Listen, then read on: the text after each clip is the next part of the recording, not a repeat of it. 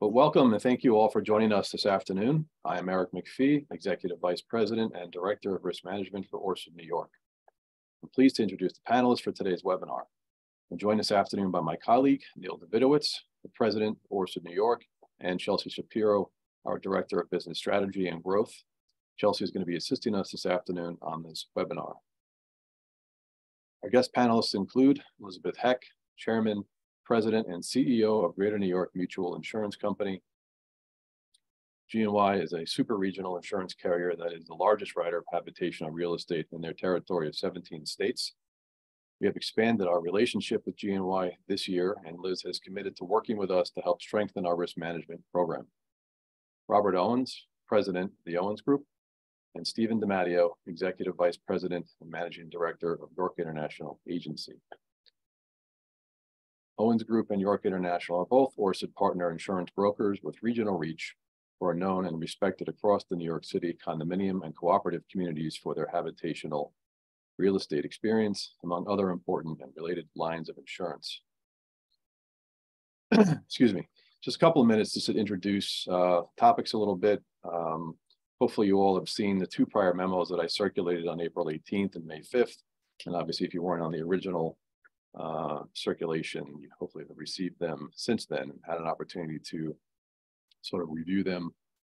Those memos will really serve as a preview and a summary of the issues at hand and the solutions that have been implemented. So sort of think of them as a prerequisite in the context for this discussion today.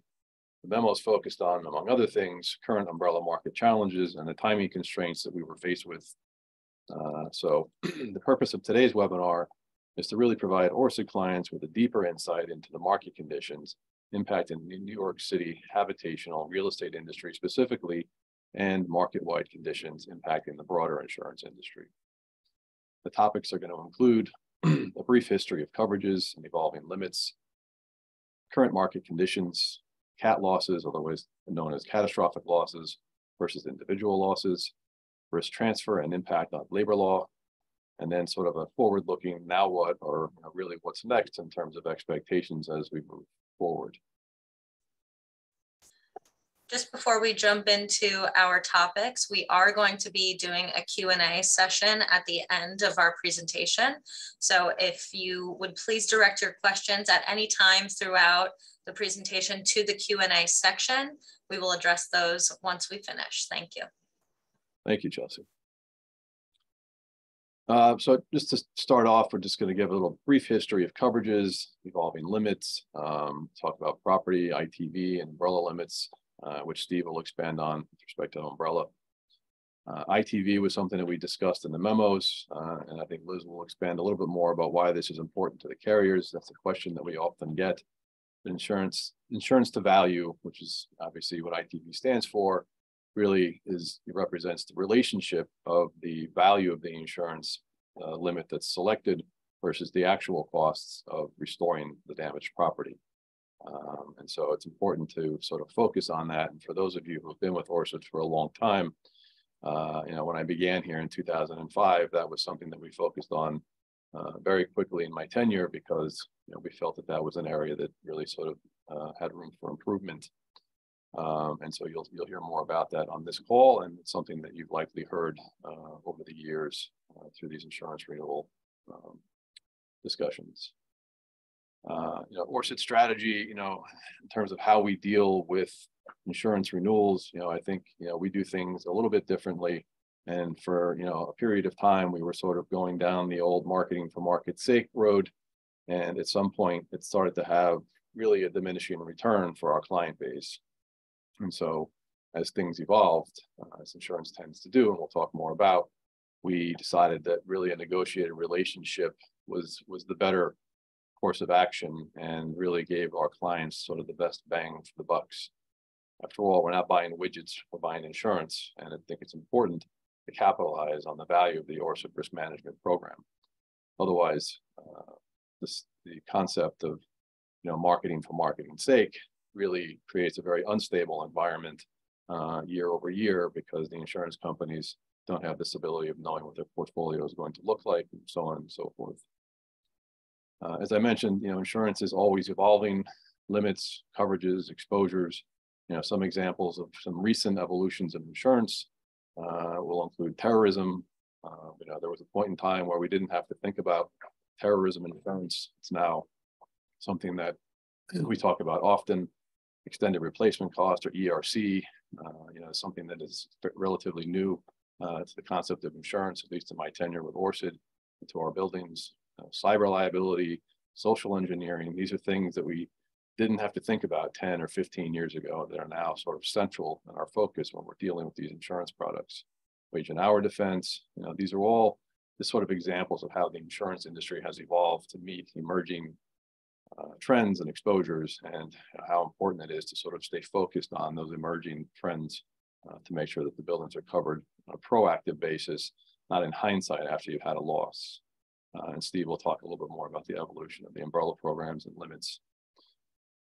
But clearly, umbrella coverage is evolving, and the days of inexpensive umbrellas are really gone. And Steve will get into the structure of how that evolved over time, but I think we've all been sort of in a position of believing that umbrella insurance was really quite inexpensive and it was going to remain that way for some time. And unfortunately, the weight of the labor law claims has just caused an immense collapse in the industry, which you're going to hear a little bit more about. So with that, I think, Steve, I'll hand it over to you and you can talk about the habitational umbrella. Sure. Thanks, Eric. Hi, good afternoon, everyone. The umbrella marketplace over the last 10 years to dozen years has evolved from best price in terms with quite a bit of availability to one of, is there even a sustainable market for the claims at any price given the amount of claims activity? You're going to hear a number of recurring themes as we go through this around losses, and there are many different categories of loss. Liz is going to talk a bit about that. We're going to focus a little bit on labor law. So when we talk about labor law in New York, I think everybody's familiar with it, whether it's 240 or 241, it's the strict liability associated with being a building owner in New York. The number one item we have to combat against that is good contractual risk transfer. That's another area the presentation will go into. But important to know that there's been such degraded environment from a claim standpoint. There's been tremendous social inflation in the average amount of labor law claims, the average cost of a claim. So where a dozen years ago, it was in the hundreds of thousands of dollars, and it could be retained within your traditional $1 million limit of primary general liability coverage. These claims are now well in excess of $1 million, and there are quite a number of occurrences of it. So the insurers are saying we cannot attract enough premium to cover the potentiality of these claims. So what's happened is when there were 5 to 7 really strong competing for your business risk purchasing groups, now that's gone to a much lower number of carriers, and their underwriting requirements are significantly more strict, especially around life safety requirements, and just the general availability is far less available. And if a client wants to build, a building wants to build up to, at one point $200 million was available, you could do it with 1 or 2 insurers. Now it takes 10, 12 insurers. It's not viable. We have the last item on here is we will go through some examples of what the industry calls nuclear verdicts that have been driving the cost of insurance and the insurance carriers' cost of their reinsurance in that environment. So that's sort of how, that's just one aspect of it, but it's the most disruptive piece of it that a number of our clients have seen. Yeah, and just the only other thing that's left on that slide, if you want to, there's a little link down there that talks about, judicial hellholes. As much as that's a catchy phrase, that's actually a website that's sort of dedicated to, focusing on those venues that have really had, these nuclear verdicts and, what we're being predicted now to be, as Steve mentioned, these thermonuclear awards. So, that's sort of an indication of how the market has transcended. And can be sort of, explained on a website called Judicial Hellholes, which New York is included, unfortunately. I think I went through most of these items, so we can go to the next slide. Great. So before I hand this off to Liz, I just wanted to say just sort of a few things, and this will talk more about market conditions. But our strategy on renewal is really to achieve what we consider to be the best result for our clients, and we see ourselves, something Neil and I talk about often, as advocates for our clients. Price is always a consideration. Program stability and sustainability over the long term are really sort of chief among our concerns, because at the end of the day, this is not an insignificant expense on the operating budgets, and it's something that we've had a lot of stability in over the course of many years, and we're looking for a return to that circumstances. So we did market, of the 160 buildings that are on the May 1 renewal date, we did send them out to the broader markets, and as Steve sort of mentioned, very limited appetite, shrinking capacity, and really, very tight underwriting guidelines led to what I would consider to be very few options. So, really, it's sort of important to focus on what was different this year. And, what I'll say is that, as much as we're always cognizant of price, we're really shopping for capacity, because for the most part, up until, this year, we've had capacity. It's always been about price. This year, there was really a lack of capacity, and we needed to overcome that because, first and foremost, at any price, we needed to have coverage first. And so finding that coverage was difficult. And then again, as we mentioned, the umbrella really is driving the increases on the overall portfolio costs. Unfortunately, many of the programs, the one that we're in is included in this, but that are dealing with minimum premiums. So that tends to impact on the smaller buildings even more. And so we're cognizant of that.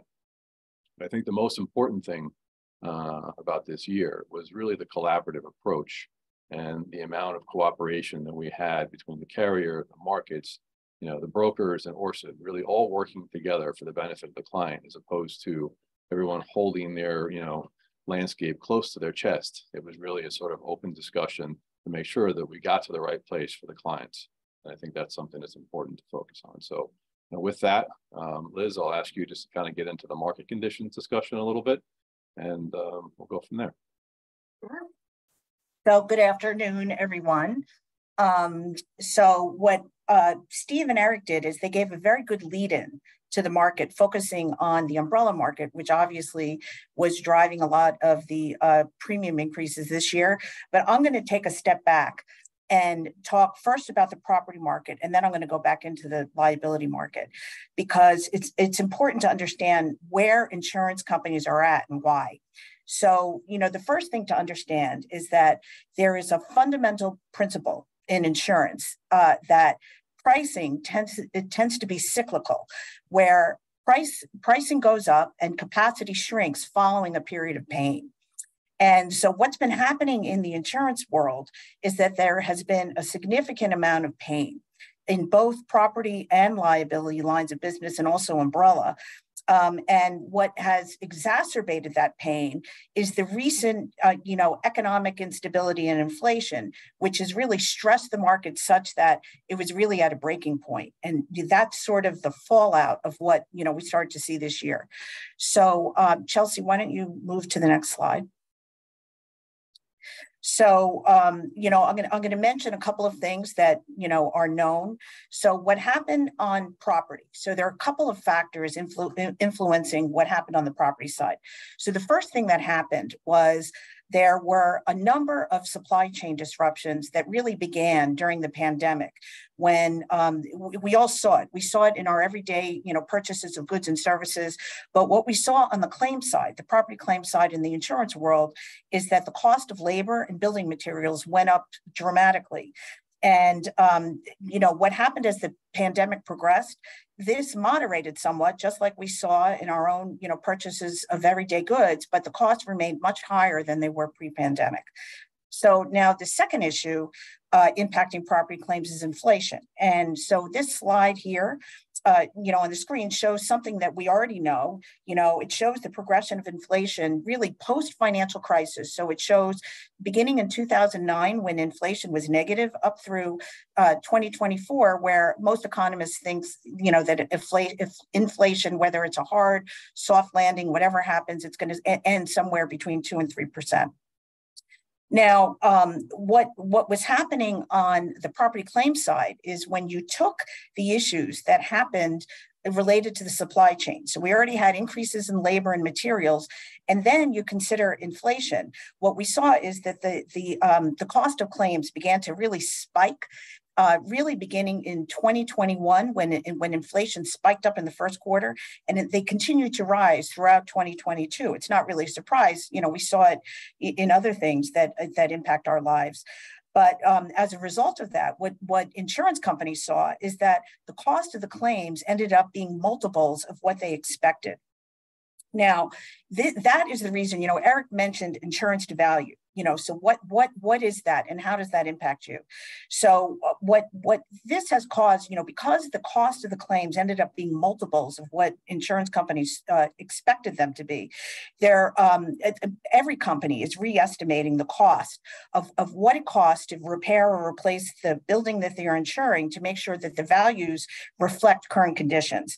This is very important. It's important not just for insurance companies, but also for policyholders, because if as a policyholder, if you are not carrying the right limit, which is something that Eric and Orsid and your brokers have paid a lot of attention to over the years, then it could mean that you could be without enough coverage. So it's something that matters a lot. And, it's something, again, that you see insurance companies paying a lot of attention to. Now, Chelsea, you can go to the next slide. Okay, now this next slide, it's sort of a busy slide, but it's a very good one because it details the third issue impacting property losses. So what this slide shows you is all of the weather events. Eric referred to catastrophe claims, property cat claims, or weather events that have a name. And so what this shows is the cost of weather events by year beginning in 1980. And you can see when you look towards the left hand of the screen, how low, those costs were. And then if you look decade by decade, you can see how those costs increased and became a lot more volatile. So if you look at the 80s, the 90s, and the 2000s, and then you start to see it really beginning in 2017, what those costs have been doing. Now, we all know that there's been a big, increase in volatility in weather events. Just, this past week in New York, we suffered, a lot of smog from wildfires in Canada. That's the first time I could remember something like that happening. And there's been a lot of things like that, and all of it impacts insurance companies. So just to give you some statistics so you understand it, the average cost of weather events was $24 billion for the 41-year period ending 21. So if you take from 1980 to 2021, the average cost was $24 billion. When you look at the 10-year period ending 21, so going from 2012 to 21, the average cost almost doubled to $44 billion. Then when you look what's happening in the 2020s, the average cost has been $85 billion, so it doubled again. And what the insurance companies have seen is, it's a very large number, and it's extreme. And what complicates that is that the weather and the nature of the events are changing. So, for example, in New York, Hurricane Ida caused a number of flooding claims, some in buildings that are Orsid buildings. And what made this event different than, say, Hurricane Sandy, which also impacted a number of buildings, is that the floods were not caused by storm surge, they weren't caused by wind, and they occurred in buildings that aren't even near the water. There's a series of reasons why that happened. In part, it has to do with the aging New York City infrastructure. But nevertheless, it is not something that is common for the Northeast, but we all know it's going to rain again. And it's the type of thing that makes insurance companies wary because it introduces an element of unpredictability in these types of weather events. So when you take the supply chain disruptions, you take the property cat, and you take inflation, all of that has impacted the reinsurance market. Now, reinsurance is all insurance companies buy reinsurance, and reinsurance is essentially insurance for insurance companies. And without it, no insurance company can operate. It's essential for us to be able to do business. And because of all of those issues that were just impacting the property market in general, and the claims costs were higher than anybody anticipated, that has caused the reinsurance supply to contract. And, just like, basic economics, when supply goes down, then it's very difficult to meet demands. And, so that's sort of what's happening in the property market. And with regard to the Orsid buildings, you've been somewhat insulated from that for a number of reasons that, that we will go into. But, in general, it matters that these conditions are happening across the country and really globally because of these market dynamics, when the reinsurers pull back capacity, it means the primary companies have to be very careful where they put out limits, what they charge. They want to make sure that they're collecting a premium that reflects the proper replacement cost. And that's the type of thing that you see. Now, those market dynamics are very important, but the good news is that in general, the Orsid portfolio has always paid attention to building values. That's one of the things that Eric mentioned, at the beginning of the talk. So most buildings weren't too far behind inflation, but and because of this and some other factors, what it meant is the property increases in the Orsid portfolio this year were very mild relative to the market. And I think the brokers on this call can confirm that because they're dealing, with other portfolios, and they can tell you what they see. Now, going back to, so that's the property side. It explains what's happening on property. The general liability market and umbrella, which is essentially casualty business. It's really the same line, the same thing. Those increases in those lines of business are different than property. And Steve did an excellent job explaining it. Eric talked about it. And really what has been influencing those lines, Chelsea, you can turn to the next page, is social inflation. And so social inflation is really a new term. Chelsea, you want to flip it? Okay, here you go. So what social inflation is, it was a new term that was coined. I think the first time I heard the term was the fourth quarter of 2018. And that term really refers to the fact that the cost of these claims, so casualty claims, general liability and umbrella, are increasing above economic inflation. So, social inflation is completely unrelated to economic inflation, which is what we see in the cost of everyday goods. The things that are impacting social inflation are the things that are listed on this slide. And what they're really leading to is just an increase in the number of claims, the frequency, the severity. Steve, talked about the labor law. There's all sorts of issues regarding social inflation that have impacting the casualty lines of business. Now, the impact of social inflation is seen countrywide, but New York is a particularly challenging jurisdiction for property owners. Steve and Eric both referred to New York's scaffold law, the labor law 240, 241. That's one driver of severity, but there are other issues also contributing to the unfriendly landscape. Now, what I will say is that the good news is that there is a way to mitigate. Steve mentioned it, Eric mentioned it. Certain of these exposures, and I'm sorry, Chelsea, go to the next slide. Now, proper risk management isn't going to eliminate the exposures, but if we spend time working on it, what will happen is, if it's properly managed, a building becomes much more attractive to the umbrella markets, making capacity more available and potentially more affordable. So, to manage the labor law, it's really very important that the buildings have a foolproof way to ensure that the risk transfer is proper. And what I mean by that is, a building is strictly liable if you hire a contractor to do local law 11 work, and they fall from a height while working on the outside of your building without proper risk transfer, the statutory rule will hold the building strictly responsible, even if the building didn't do anything wrong. The building could have done everything right, and the way the law works, the building is responsible. So the way to manage that is to have a proper indemnity agreement that holds the building harmless. And the contractor signs, Eric, has this down to a science. He does a very good job making sure that all of the property managers are aware of what needs to happen, but it's really a two-pronged thing where there needs to be a very, very strong indemnity agreement. And we've gone over the language to make sure that it's tight.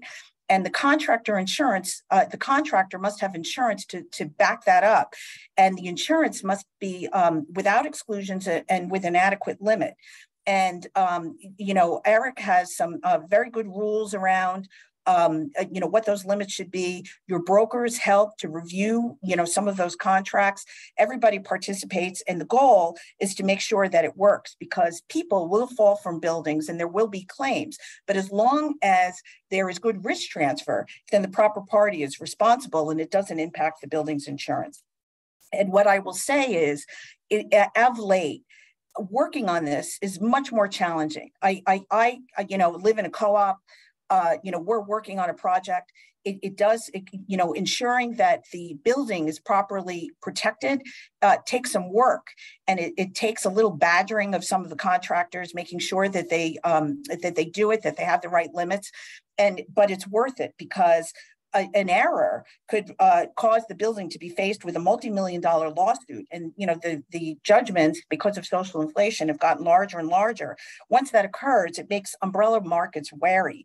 They get concerned about putting out limits, at the building, because as Steve pointed out, if you can't collect enough premium to cover the exposure, then, it scares the markets away. It's also important for shareholders to have a sufficient personal liability limit. And Bob is going to explain this in the next section. And, that is important, because there are a lot of different types of claims that are caused, by a unit owner, a shareholder. And so when there is a proper protection there, then that also helps to protect the building's excess limits.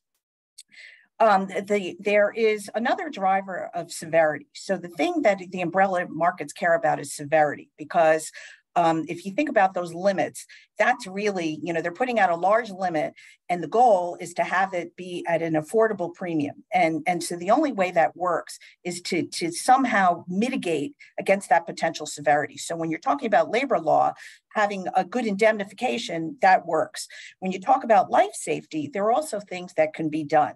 Now, there are some things in buildings that umbrella markets care about that you can't do anything about. So, for example, a lot of umbrella markets are concerned, by the way, when we talk about life safety, what we talk about is protecting the residents.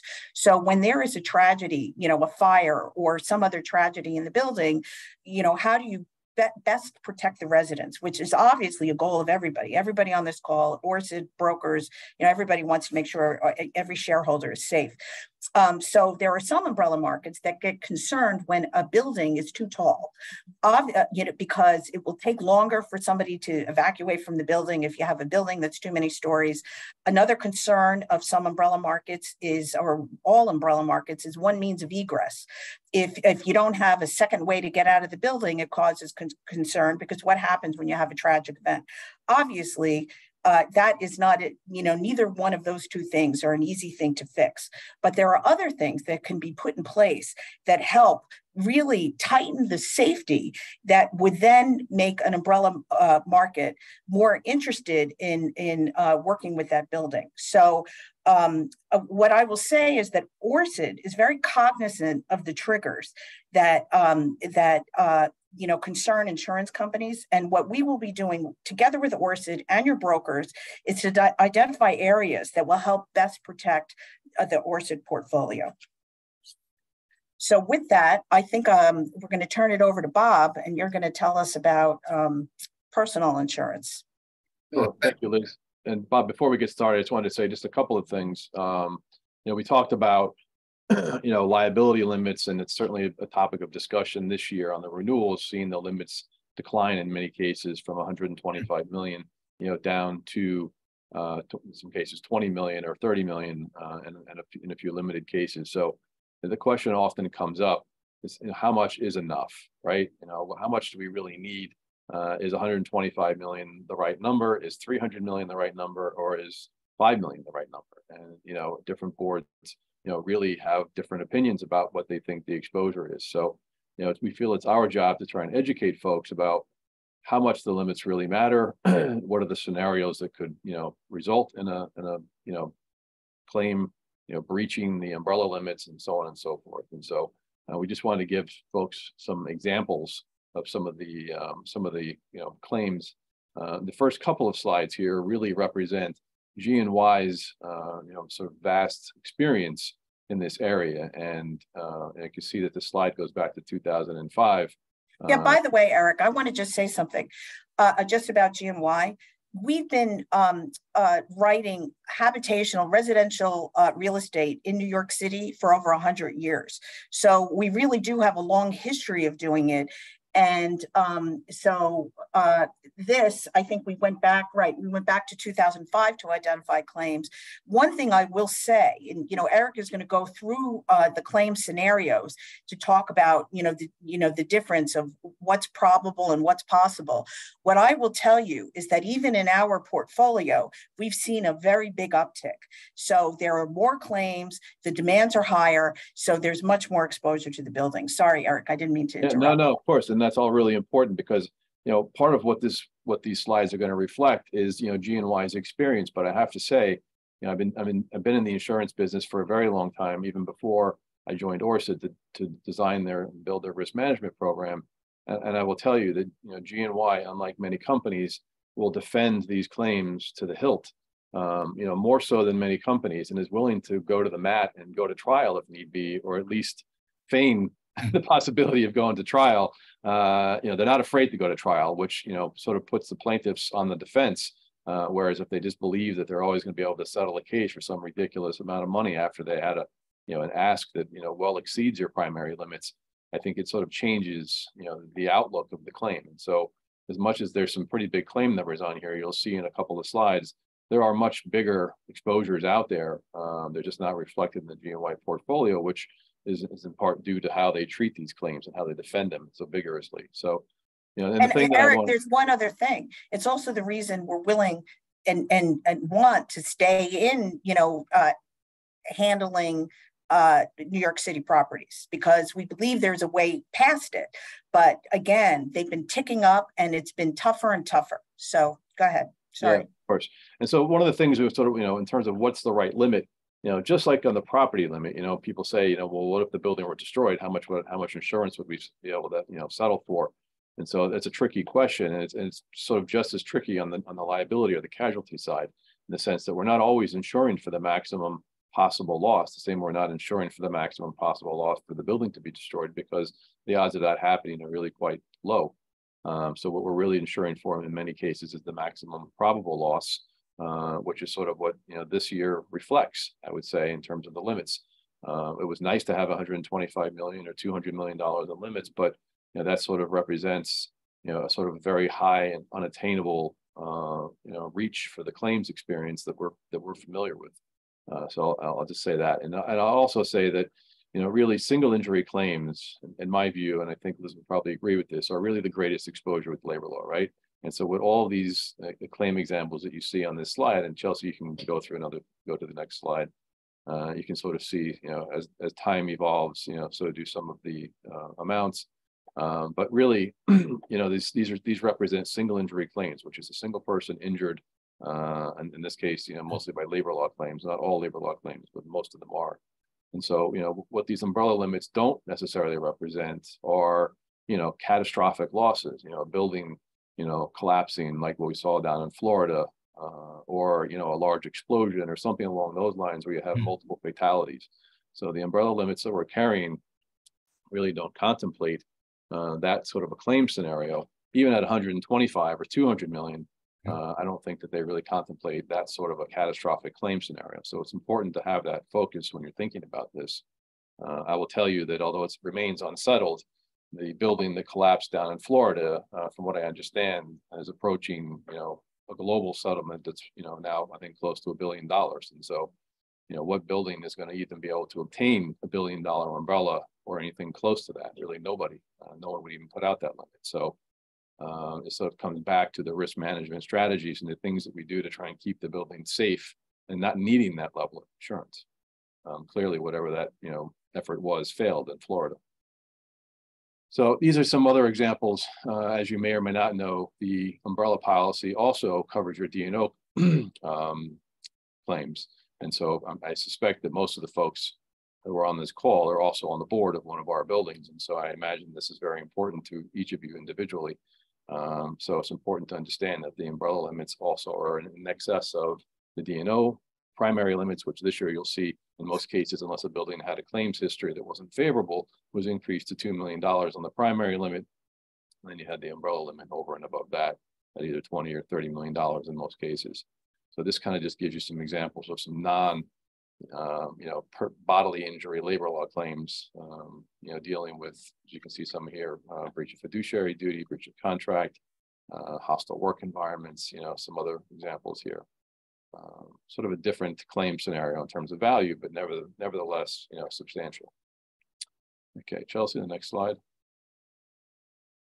Okay, so now, I did sort of my own research, and my experience is before Orsid involved dealing with sort of construction related claims in some levels, and so I can tell you, of some of the firms that really specialize in construction related incidents and litigation. Sachs & Sachs is one of them. Gary Coniston is another one. There's hundreds of others who are focused on this because of how lucrative it is in New York City in particular. But you can see that beyond the experience of GNY, there are certainly verdicts that go beyond some of the levels we've talked about as being our historic experience.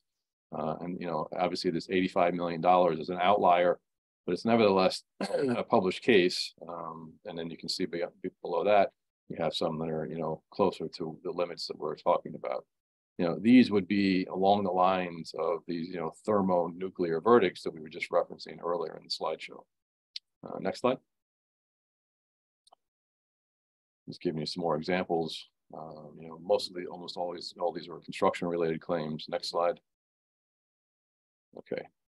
So obviously, risk transfer is something that we're all very focused on. And so as Liz suggested, and I know it's been frustrating for some of the board members who are probably even on this call, you think you have a contractor in place and then he sends over the insurance policy and lo and behold, he has an exclusion for the exact work that you're trying to contract him to do, which, is very frustrating both for us and for you. But, these are the sorts of things that we're focused on. Risk transfer goes beyond just dealing with the contractors. The building is not the only venue by which we hire contractors. Shareholders hire contractors all the time, and the risk transfer is really just as important for them because, even though they're not working on the exterior of the building, they are working in the protected trades. Really the labor law protects all elements of construction trades, and mostly repair trades as well. Even if someone's called in someone for a repair, my automatic light just went out. I love that when I sit in my chair for too long and the lights go out and I can't get them back on. So let me just bear with me for a second. Thank you. Robbie to the rescue. Thank you, Robbie. In any event, so it's important that we not only focus on the contractors that are hired by the building, but any contractor who really works in the building is protected under the labor law section. So there's really very few exceptions, and unfortunately, the legal landscape is such that the cases are expanding to include more and more activities under the labor law. So, Bob, maybe you can just sort of take us through a little bit on, the importance of risk transfer and how it relates to the personal lines. Well, thanks, Eric, and hi, everybody. I think that's a great lead in to the fact that over the recent past, many New York City co-ops and condos have adopted house rules that mandate insurance coverage for all owners. And the reason that this trend has come into play is that more boards are realizing you have the labor law claims, and that also on non-labor law claims, if unit owners have insurance, in the event of a covered claim, the insurers for the affected owners and the building itself work together to resolve the claim, and you as board members don't have to hear about it in the elevator going down. These circumstances are controlled by responsibility for repair and replacement of the property.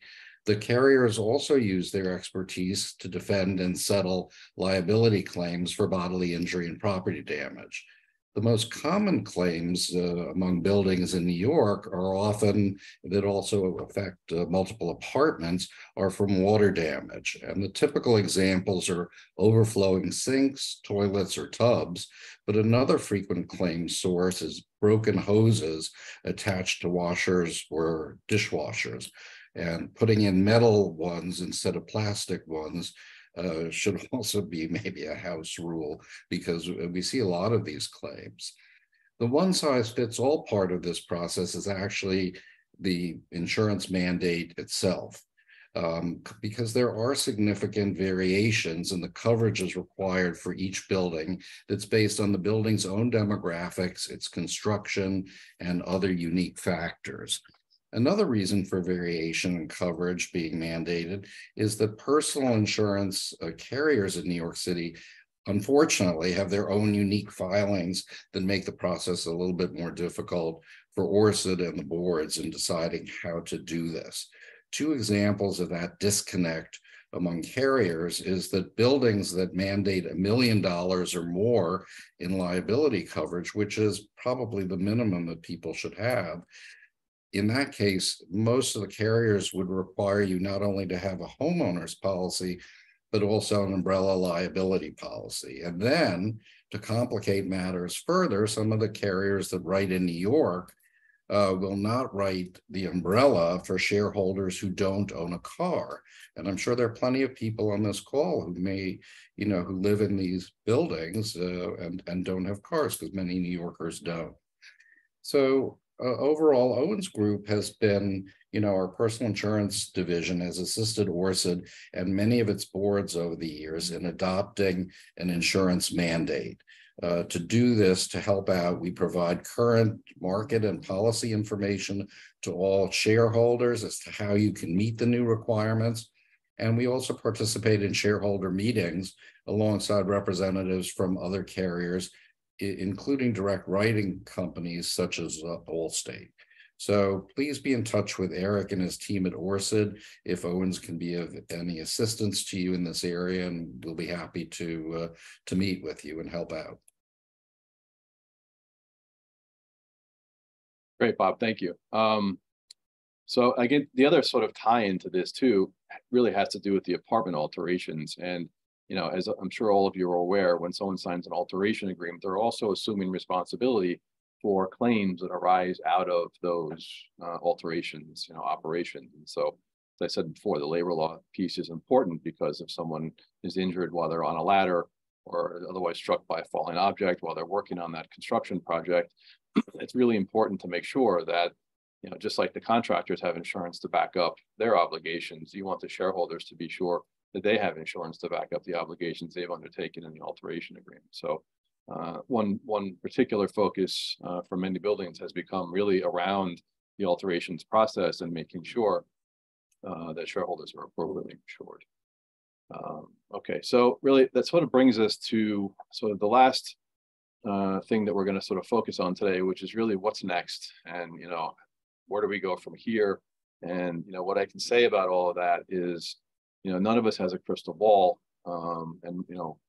but I think of all the things that we've talked about, it's really important for us to control those factors that we can influence, like loss control. We can't control inflation or legislation, but we can certainly provide additional training on risk transfer and loss control to those folks that are tasked with managing the building, to resident managers, even to board members who are promulgating many of the rules for the buildings. So our focus is really on stability, affordability, and suitability of the products that we're providing to all of our clients. And this year, more than any other year in my tenure here, which is now 18 years, it's been a very difficult year because of the umbrella and the lack of capacity.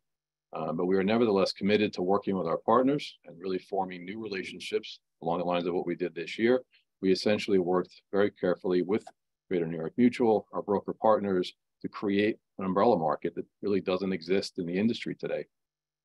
So we're very cognizant of the fact that the pricing was not where we would like it to have been. But we're thinking of this as sort of a stepping stone onto bigger and better things for the next renewal cycle. and hopefully something that's priced more competitively, a little more palatable for the smaller buildings. And our goal is always to create relationships that benefit our clientele and to strengthen our program and the markets as they evolve. So I think with that, we can kind of get into the Q&A period. I think we're at that time.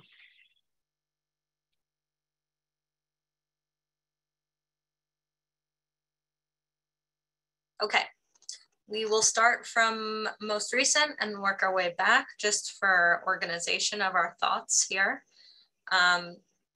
Okay, our first question is, with 7/1 reinsurance renewals nearly finished, does GNY foresee a leveling off in premiums and greater excess capacity coming back into the market? Eric, I assume that one's for me. Yeah, so I think so. Respond. The one thing that I'll say before you respond, though, is that I am pleased to announce, and I think I discussed this briefly in one of the memos that we had published. We talked about a rate lock agreement, and I'm pleased to say that Liz and I have agreed on a rate lock agreement, and we will be sending out some information about that very shortly. But I think it sort of goes to this question because it is going to offer more stability certainly in the package premium for the next cycle. Yeah, and if you're talking in general about capacity in the umbrella space, there's a couple of things. 7/1 is a time when the property market, that's a big renewal period for property cat, and from what I understand, it's been another difficult renewal season. I think not quite as tight as 1/1. But rates are up. I think, there's a little bit more capacity in the property market, but not much. So not much has moved, because of that. In the umbrella space, again, we're dealing with something that's a little bit different. It's, there are some issues that are really, they're countrywide, but also unique to New York. At some point, there may be some more capacity, but I don't see anything, in the next, couple of months just because of the 7/1 renewals. Thank you, Liz. Our next question, are there insurance discounts for water leak detection solutions with central monitoring? To clarify, discounts to the building policy or individual shareholder policies? Yeah, I can answer that. I mean, what I will say is commercial lines doesn't really work in the same manner as like personal lines. If you put an alarm system in your house, you get a discount. If you have multi-line policies, you get a discount. If you have anti-lock brakes on your car, you get a discount. In the commercial lines, it works a little bit different. And if a building is at the point where they've had to install, pressure monitors and water mitigation devices, that probably means that you've had some losses already. And that you're in a position of needing to mitigate against future losses in order to make yourself, sort of more attractive to the current marketplace. And I can tell you, we've had a good deal of experience with that in some of those products, and we've been able to, rehabilitate, so to speak, some buildings that were otherwise really sort of on the brink of, being in a very difficult insurance situation. So no discounts per se, but for buildings that have had losses, I would say, it's certainly a good idea to consider this. And these are among the things that we're going to be considering as we're expanding our relationship with Greater New York Mutual on the loss control side. And I will say that if you are a building that really doesn't have a history of water damage losses and you're doing this proactively, it's something you should certainly bring to my attention, to the attention of the account executive, so that we can bring it to the attention of the brokers and the carriers as part of the renewal process. And it's an excellent thing to do, and I can't say I have many buildings that have been proactive on that kind of thing without having experienced the losses first, but it's certainly not a bad idea, particularly for pre-war buildings. And Eric, since the gentleman asked about personal insurance too, there are discounts for this that vary between companies.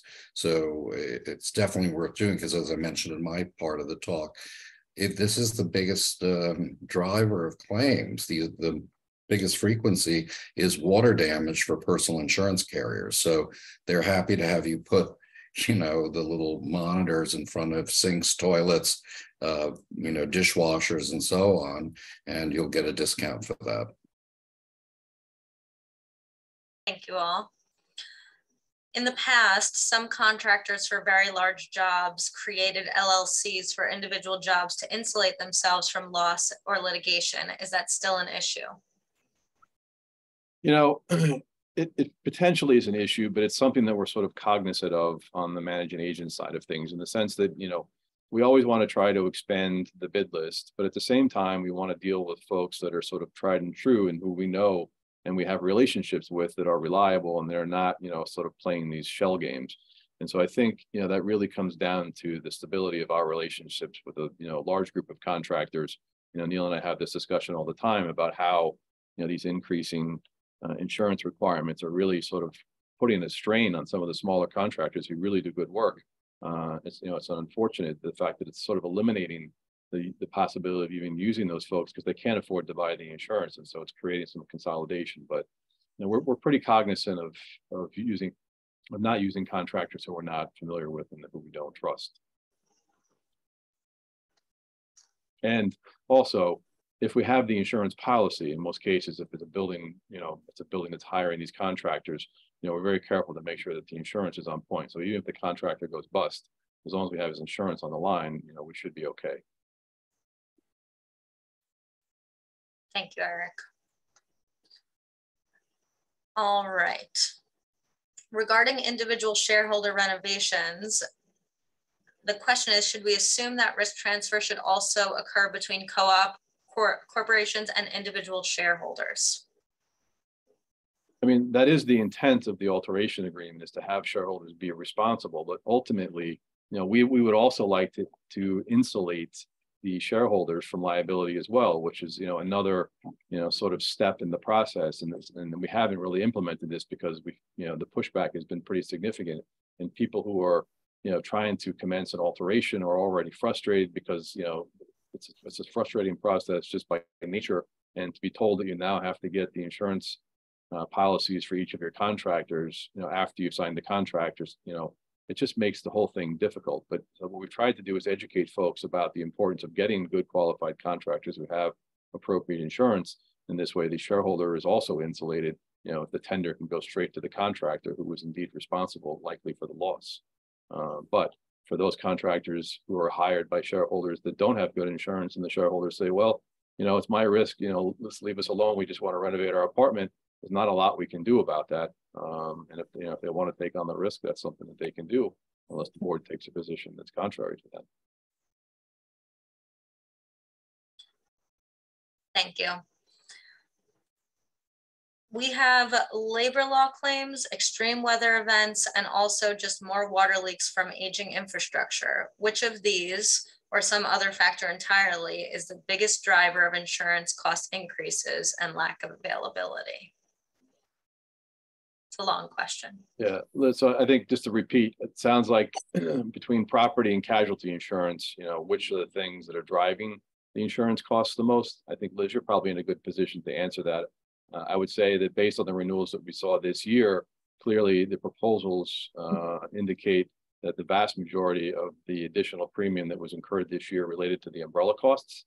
That's not to say that that hasn't been, you know, the property in prior years, but certainly this year it's being driven by the umbrella. So what I will say is, across the market, it's every one of those things. You know, every one of those things really drives up the cost. I think what you saw in the Orsid portfolio, again, is the issue with a lack of capacity in the umbrella market in New York, which is really driven by severity, which, you know, labor law is one of the big exposures.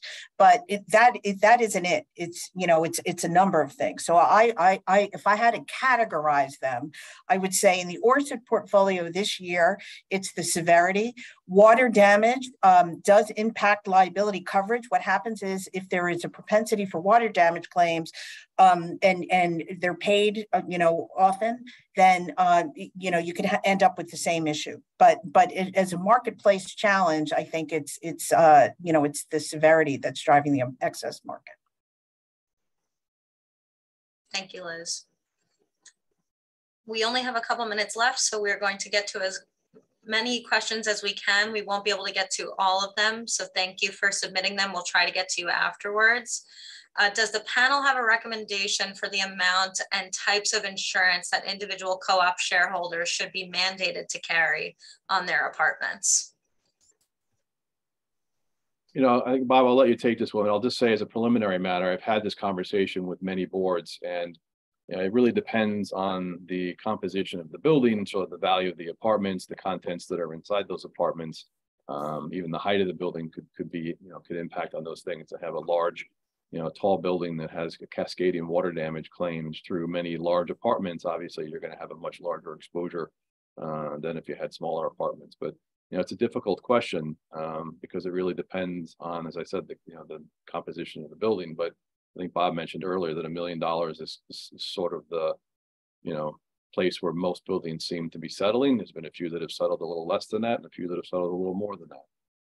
Right, and we had discussed in our rehearsing for this that any coverage is really better from the building's point of view than no coverage, and you're doing your neighbors and fellow shareholders, your unit owners, a favor by having some coverage in place. But it is very much bespoke because, you know, it's easier. I'm talking now as an insurance salesperson.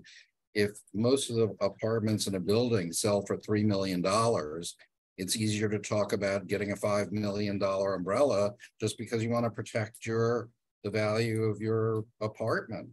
If you got sued because, let's say, you created a fire and somebody died upstairs. So this is real stuff for really bad situations. But I think the boards run into the problem of what does it cost, what's available, and so on. And that's where I think ultimately the mandate should be for something that most of your fellow shareholders or unit owners can afford, and is more than they have now. There are just too many people who look at the the budget of the building. We've been doing this for a long time. People think that because there's an insurance line item in the budget that they're insured, and they are for part of their apartment, but not for their own liability and so on. So that's one of the reasons we've all spent a lot of time, you know, meeting with individual boards and fine tuning it to the building's demographics, really. Thank you, Bob. Okay, Chelsea, I think we have a couple of questions here from the same board member, so I think we should try and get to a couple of those. Yes, I was going to. Okay. When did Orsid receive notice of renewal of the contracts for the current period? It seemed that it was late to some clients. Sure. I'm glad you actually brought that up, and that was something that we sort of discussed in the memos if you had an opportunity to review them. But you know, the timing this year was among, I would say, our greatest challenges. You know, because of the efforts to get as many markets involved as we could, you know, and getting those markets to respond.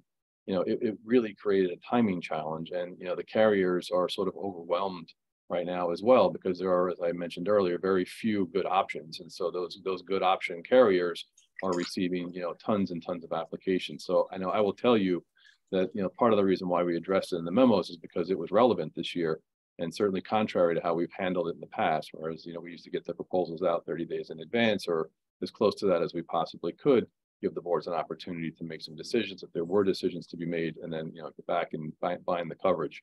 I will tell you that this year, it goes the light again. I apologize, I'm in the dark.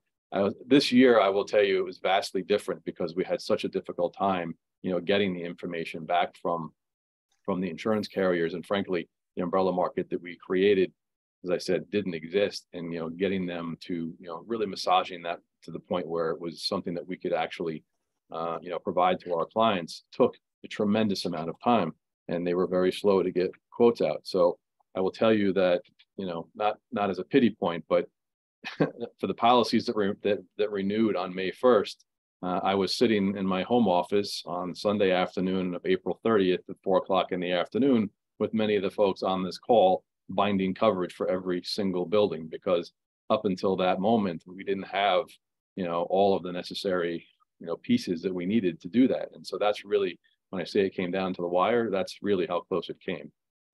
And so, given the choice of, giving clients the opportunity to see this and then binding coverage or binding coverage to maintain continuity of coverage, the choice is easy there. We're not going to allow the buildings not to be insured properly.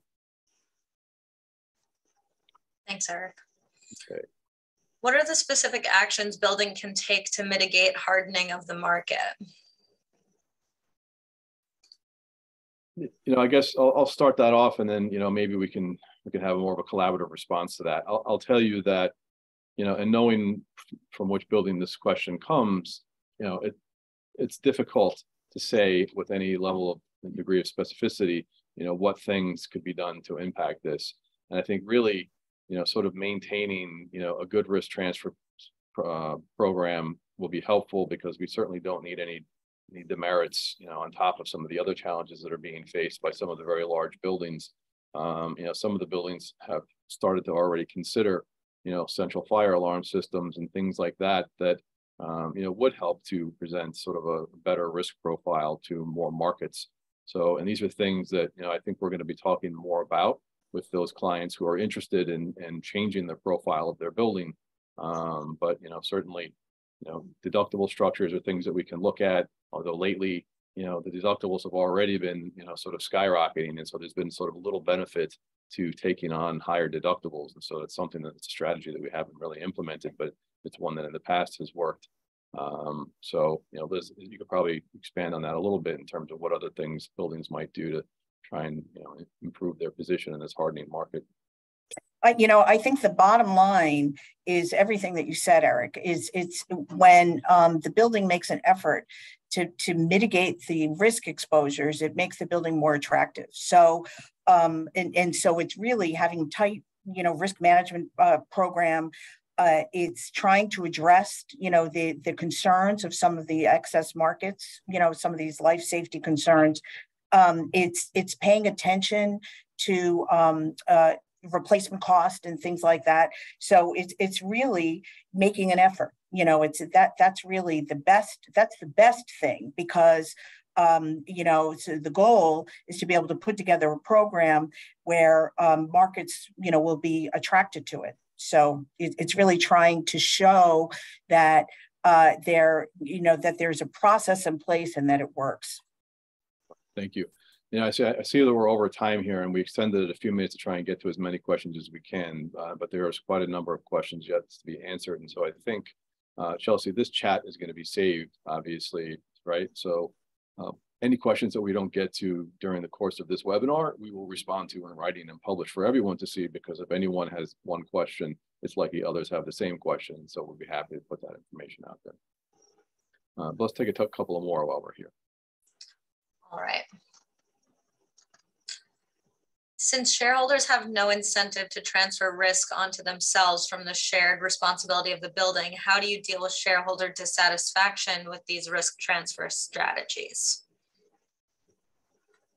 It's difficult, because sometimes we don't always have the support of the board on these things. So I would imagine that shareholders should have every incentive on the risk transfer stuff to protect themselves. But, many times that's not always the case, and they just are more focused on the timing of their project than the risk transfer. And, I've heard many times shareholders say, well, I have insurance for that.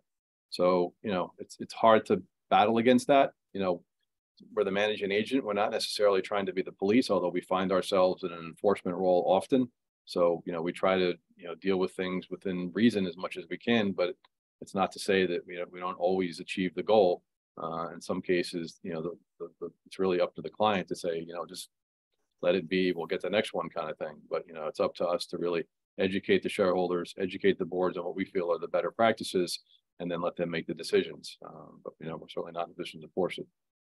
Eric, just to add one thing, the alteration process that Orsid sticks to is a good one, because the alteration agreement itself really transfers the risk when there is a project that's ongoing to the shareholder. So, and Orsid does a very good job asking for insurance at that point in time.